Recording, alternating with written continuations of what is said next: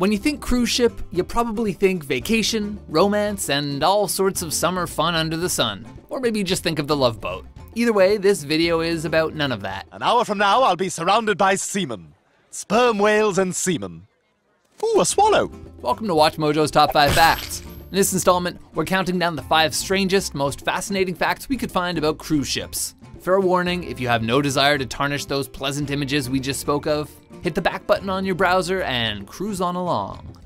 Take it to sea, Mr. Murdoch. Let's stretch your legs. Yes, sir. Number 5. Cruise ships are popular targets for pirates. I'm sorry. I didn't know pirates were still a real thing. That's right, folks. Captain Phillips ain't the only one who's got to be on the lookout for pirates, especially around the Somali coast. Look at me, sure. Look at me, sure. I'm the captain now. On board the average cruise ship are thousands of tourists. And what does that mean? Tourists carry lots of cash. For all you married or engaged lovebirds out there, they're probably gonna start with that precious diamond around your ring finger. And that fancy device with numbers around your wrist should reel in a few pennies. You rich man! Me? No, I'm Rich man! My man taking this off you! Not to worry though. It's precisely for this reason that most cruise ships have well-equipped armories, high-pressure hoses, and sonic weapons that can permanently damage uninvited parties outside the ship. Yes, apparently sonic weapons are a thing. Number 4. Cruise ships put up with people's crap. Literally. When it comes to the problem of pollution, cruise ships contribute significantly on multiple fronts. In fact, some release the same amount of sulfur dioxide that over 100 million cars can produce from just one day of operation. If that doesn't make you gag, get a load of this. On a standard week-long cruise, a single ship produces an average of between 150,000 and 200,000 gallons of sewage. That is one big pile of shit. So how do they deal with all this crap? The word dump comes to mind, in that they literally dump all that dump straight into the waters they so innocently tread upon. Also, yes, this is all perfectly legal, provided that the ships are a certain distance away from the shore. Lois, it is called the poop deck. That is why I pooped there. You're disgusting. And you're misleading. Number 3. Many cruises reportedly use unethical employment practices. Whoa, a multi-billion-dollar industry is treating their employees poorly? Did not see that coming. So what is it? Unfair wages? Little to no benefits? No break times? Nope, apparently it's far worse than any of those. For many ships, crew members have been recruited from third world countries and may have paid as much as $1,500 for a mere interview. Some even charge an additional $1,000 to $2,000 for airfare and uniforms.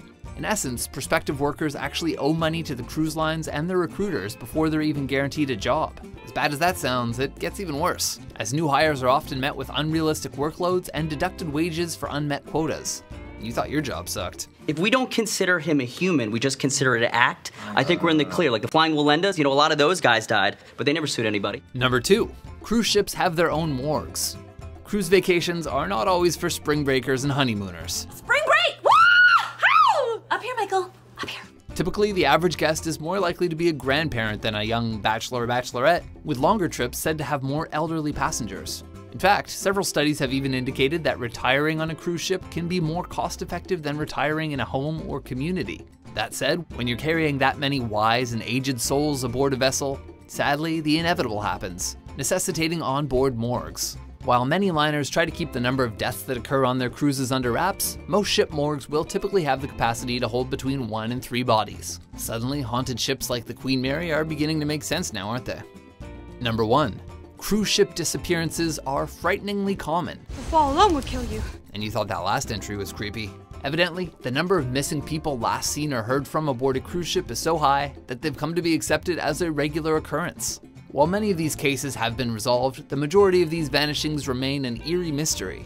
With close to 200 disappearances recorded since 2000, this statistically translates to at least 1 missing passenger per month. What's even more unfortunate is that since many cruises are hardly regulated, full investigations from their end are mostly discretionary. You son of a bitch! If I had a gun on a boat, I'd shoot you! With all that said, maybe you just want to stick to theme parks for your next family vacation. You'd probably have a better chance at finding someone if they got lost. Still no word on the disappearance of Lois Griffin, housewife and mother from Quahog who vanished from a cruise ship 6 days ago.